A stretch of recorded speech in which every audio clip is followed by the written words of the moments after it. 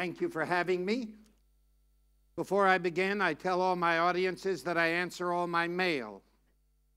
I write 400 to 600 personal letters a month, and I've done it for about 40 years, and I'm caught up, even though I'm on the road 300 days a year.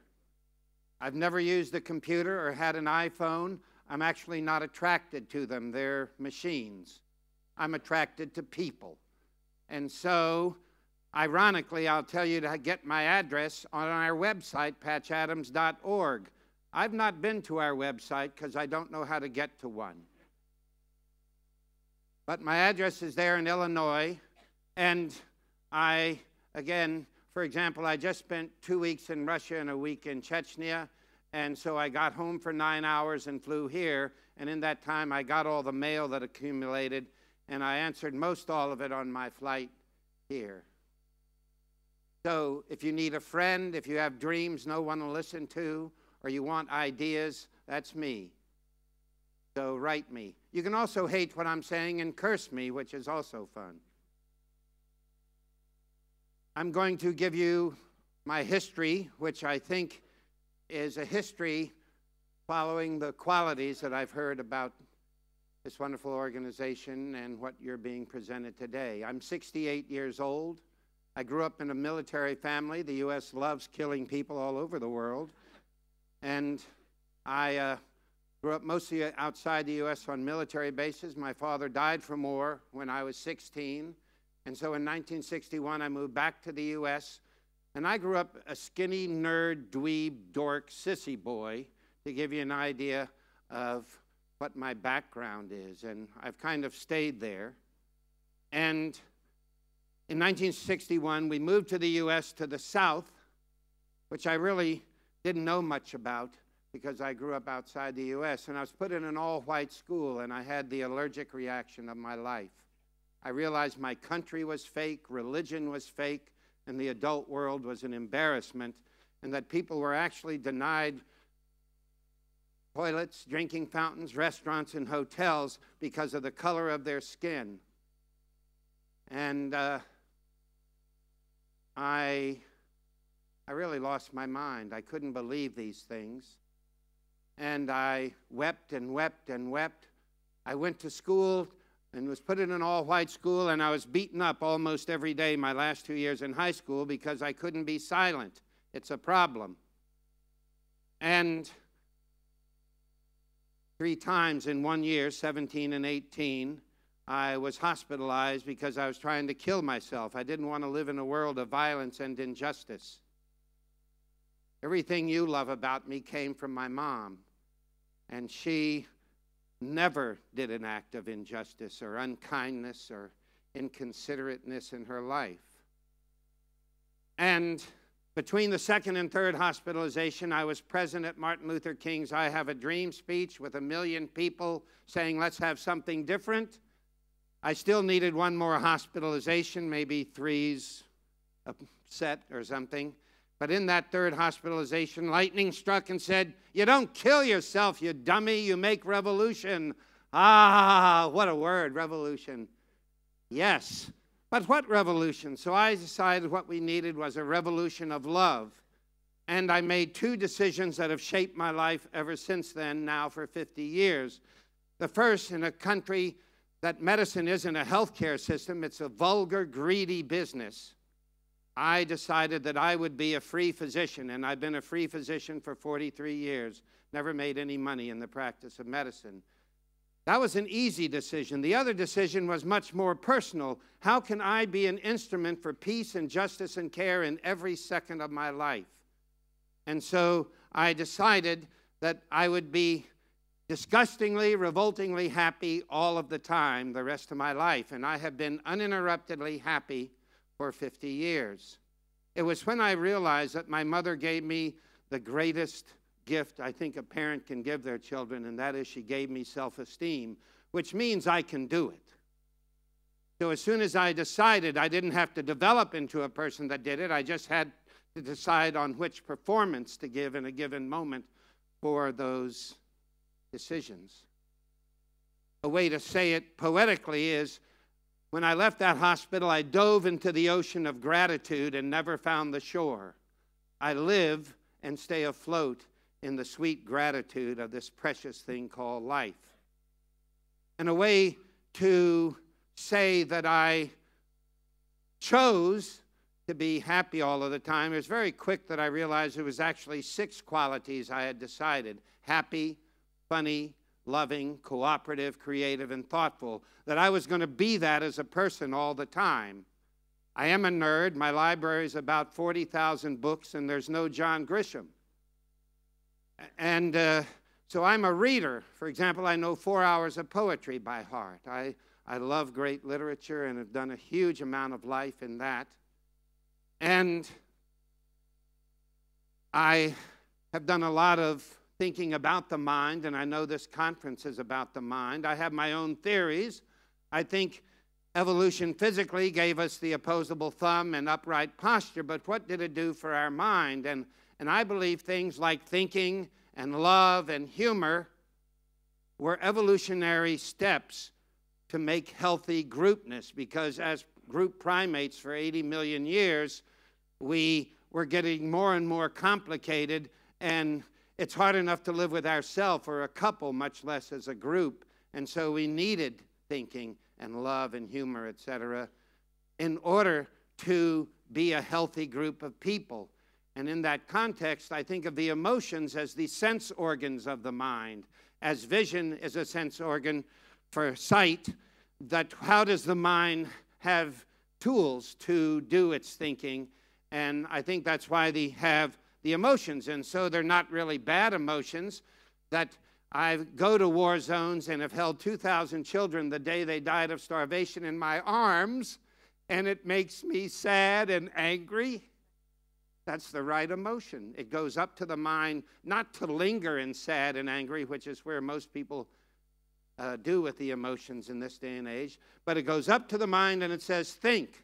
If you don't like violence, if you don't like hunger, end it. And use your mind and skills in change to make that happen. So, in deciding to be those 6 qualities, I have a little formula: intention, performance, and consequences. So I will love life is an intention. I'm not saying I'll try to love life. I could love life. I should love life. I will love life. So there's no option from the second I wake up to the second I go to bed. I will love life as a political act. So having an intention, what is your job? It's to, in a given moment, given a set of circumstances, your life experience and your love of improvisation, what performance will put that intention forward, and how did you do? Kind of a cybernetic thing, so you have an immediate feedback system, and if you don't like the consequences, you change it. And that's as true in medicine as it has been in clowning. I've been a clown every day for 50 years. And it is who I am, and it is a clown who is a doctor, not a doctor who is a clown. And so I left that hospital on fire. I was one of those people at 18 that was too weird to get dates, and I never had to study anything. So I had all this free time. And I went out there as an extreme extrovert to engage the world, to fall in love with humanity.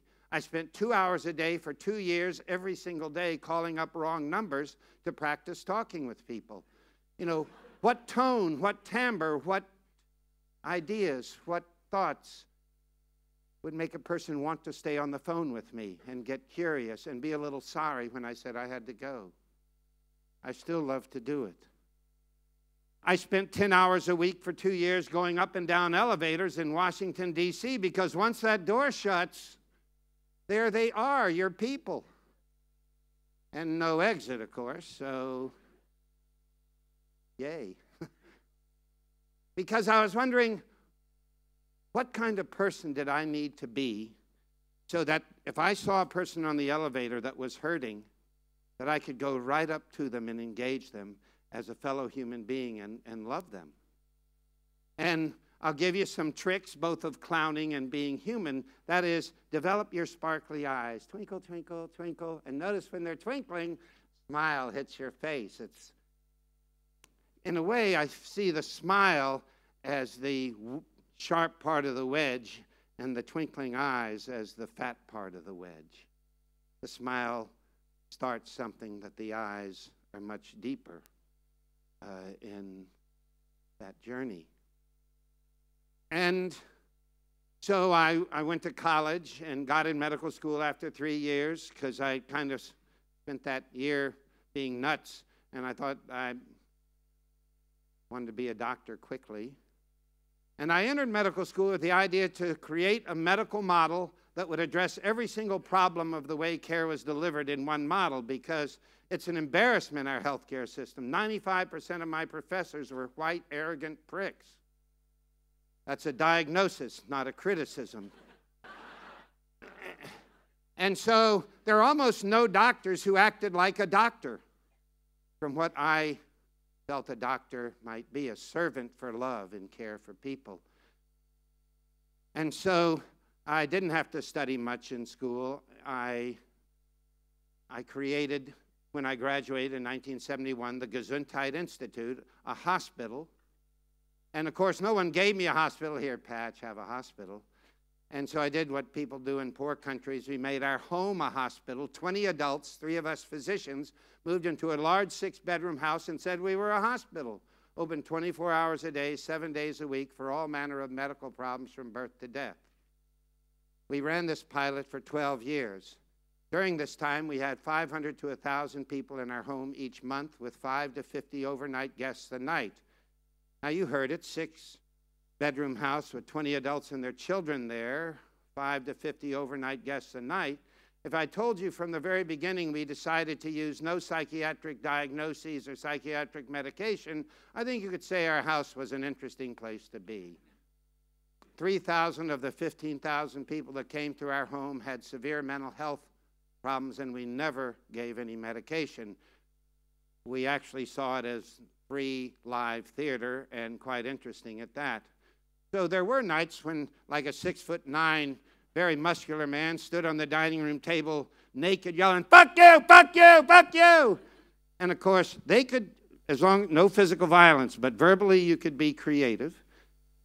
And so you can be nuts, and we can be nuts. So we might stand up and going, "Ah, fuck you, ah!" And it was kind of like a Monty Python medical facility, if you're familiar with that British group. We did barf-alongs with bulimics. I mean, we had no loyalty to professional distance. And very quickly, let me tell you what we did. Everything was free, okay? And it wasn't free for poor people. We wanted to eliminate the idea of debt in the medical interaction. We never wanted anyone to think they owed something. We wanted them excited that they belonged to something called community, because we have lost the true nature of community as a nest of care, certainly in the United States. We also, in that same flavor, never had anything to do with insurance companies, because we never heard anything nice said about an insurance company. And they control the way medicine is practiced in the U.S. And probably the most radical thing we did to the conservative population is that we're the only medical facility to refuse to carry malpractice insurance, because, quite frankly, we need the right to make a mistake, because we found out on the first day we didn't know the answers. We knew directions and close observation, so ideally you don't hurt somebody. But we need that right. We didn't have patients sign waivers. We didn't care if you sued us. What would you sue us for? We didn't have anything. So, and I'm a family doctor, and, I was trained to be a doctor in 7.8 minutes, and you can be something in 7.8 minutes, but you cannot be a doctor. Why would they teach you all that stuff? My initial interview with a new adult patient is 4 hours long, unbelievably intense 4 hours. I usually know you better than anyone knows you. I ask every question sensitive to life. There's not a part of your personal privacy I don't inquire about on the first date. In spending that kind of time with patients, I realize that the vast majority of our adult population has no idea what health is about. I found no more than 3% of the people I've interviewed in 48 years had self-esteem. Almost no one loves himself. I love me. Yay, me. Less than 5% had any idea what a day-to-day vitality for life was about. Yay, life! Oh, yeah! On your worst day. In fact, the normal adult in the United States didn't like themselves, didn't like their marriage, didn't like their work, and that wasn't why they were coming to the doctor. They thought that was what you put up with in life. Most patients had nothing to do with being well. In medical school, I didn't get one lecture on being well, not even diet and exercise, much less love and spirit or any of the other great things in life. And so we wondered, how can we trick people to floss their teeth? One way we tricked people into aerobic exercise is we had 3 all-night rock and roll parties a week. We weren't exercising, we were partying. Ah, okay. Where the ethic was dance as long as you can, because I'd have a patient come in and say, bring some music, you'll dance as long as you can to, and then come to a party and dance as long as you can. And the average person could dance 3 times longer in the company of people than they can by themselves. And that's, opening the door to an education of receiving energy from other people.